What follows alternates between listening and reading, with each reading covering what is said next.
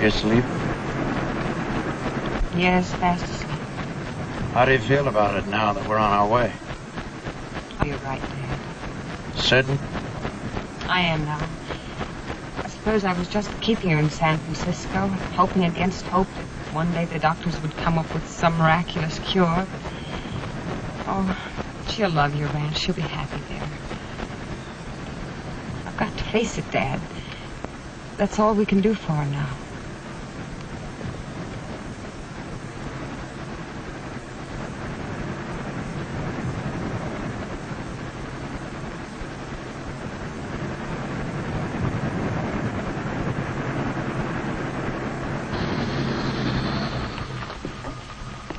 You'll have to wait here a while. You better park right over there. Those are your instructions.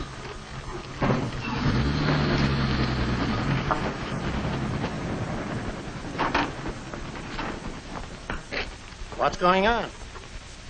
You got yourself a front seat to something you're not going to forget so quick. See that hill? You'll see it light up like you never saw light before. Any minute now, they're going to test an atomic bomb. Dad, let's turn back. Wouldn't get very far. Ought to go off any minute now. But what about Vivian? She'll be terrified. It'll be just like fireworks for her. She doesn't know what it means. We'll be the ones who'll be frightened.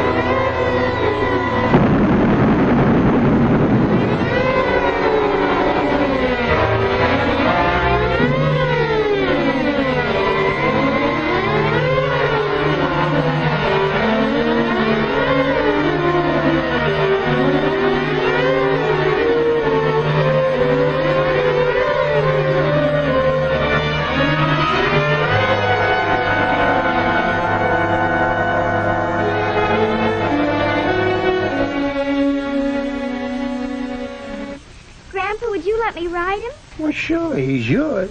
Can you ride? No, Grandpa, but I can try. Well, you go on, then.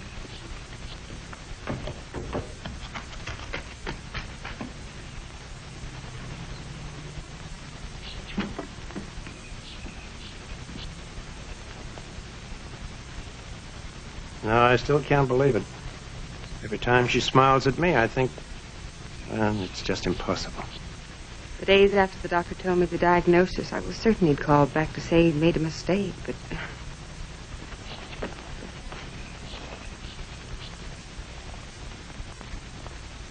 Touch him gently with your heel. How long before she'll have to stay in bed? He couldn't say exactly, but in a few months she'll be too weak to get up. Mr. Vernon? Yes? My name is Ashley. Hello. I came down to see you last week, but they told me you were in San Francisco. That's right. What can I do for you, Mr. Ashley? I wonder if you'd be interested in selling your ranch. I'm afraid you came at the wrong time. This place is giving a deal of pleasure to a little girl, and at this moment I wouldn't dream of giving it up. Well, it isn't a matter of giving immediate possession. We have options on the land from here all the way down to the river. But we would like a hold on your place, in case of possible expansion later on. Expansion for what? Oh, I thought you knew. The whole town's talking of it. Well, I just got in an hour ago.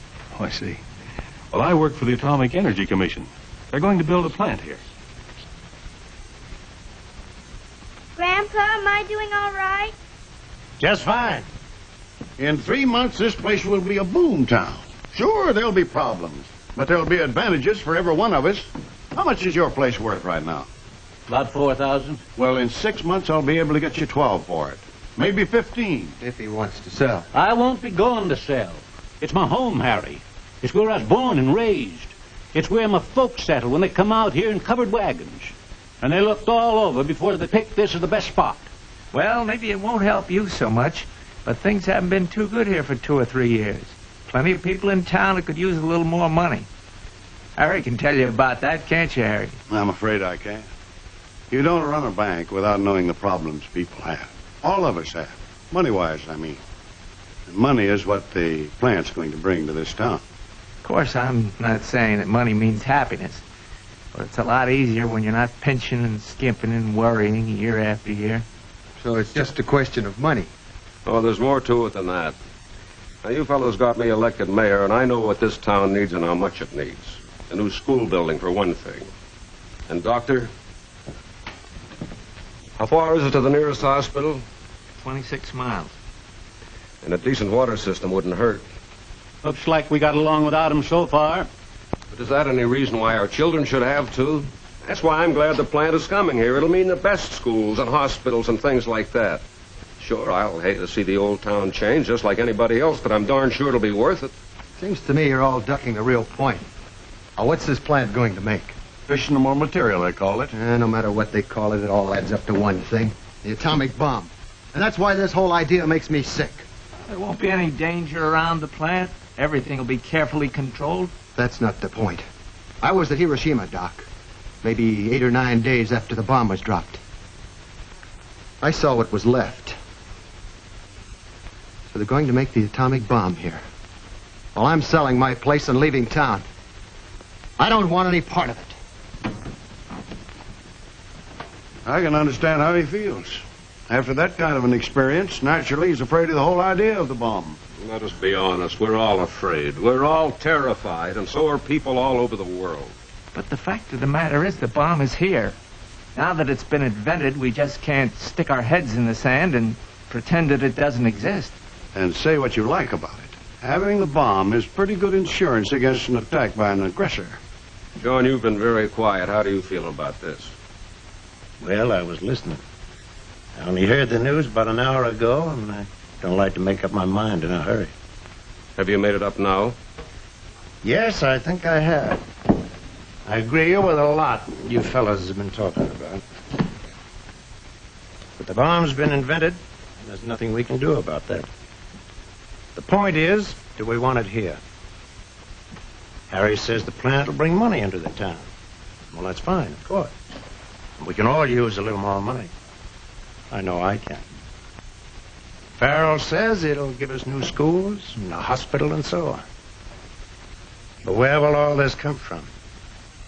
From the atomic bomb.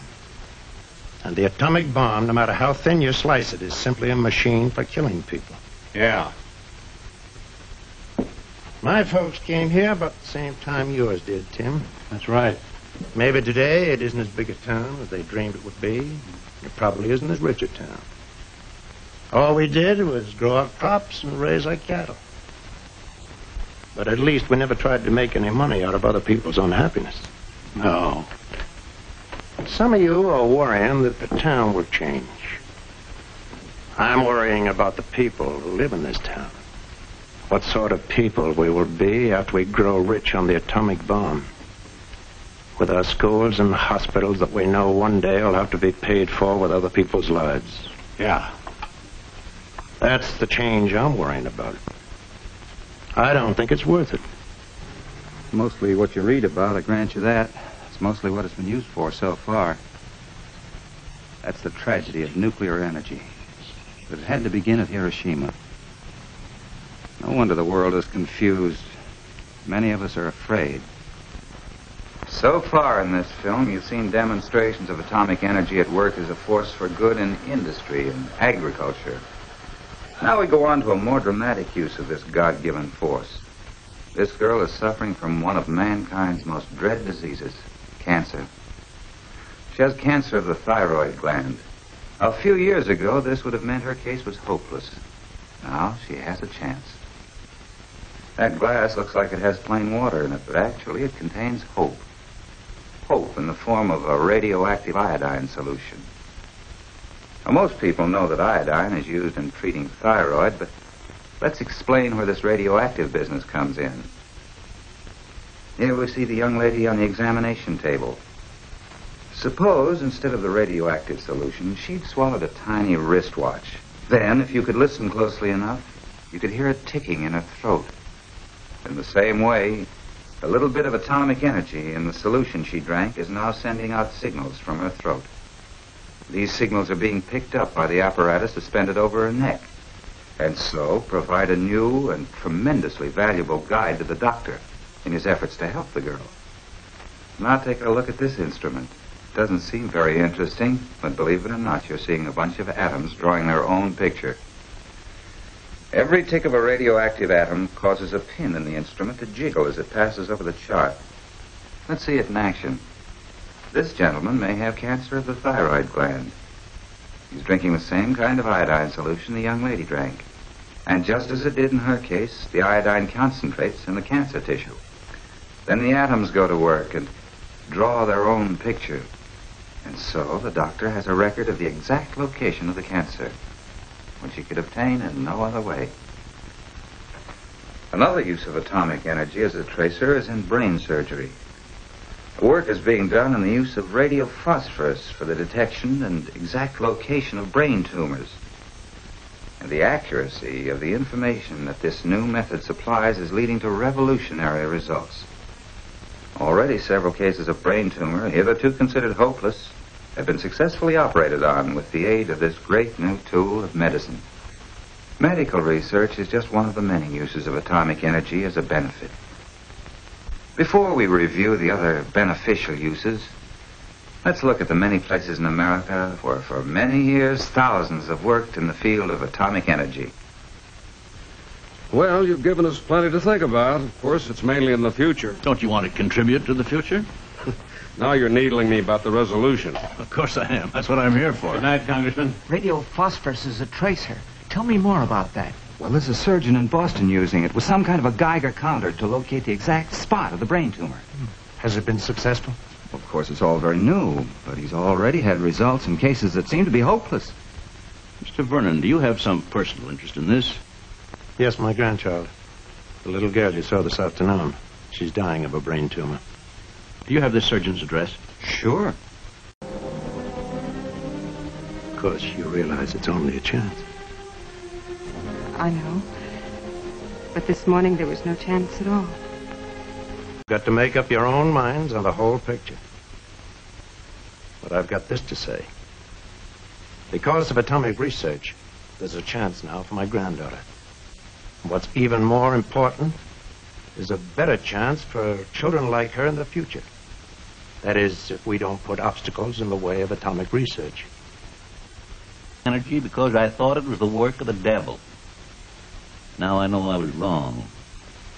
You see, God made the atom. You've seen a little of the good it can bring, and its promise for the future of the world. That's how high the stakes are, for good or for evil. But this time, God has entrusted us with a physical force bigger than we've ever had before. One that can destroy us or can lead us on to new horizons.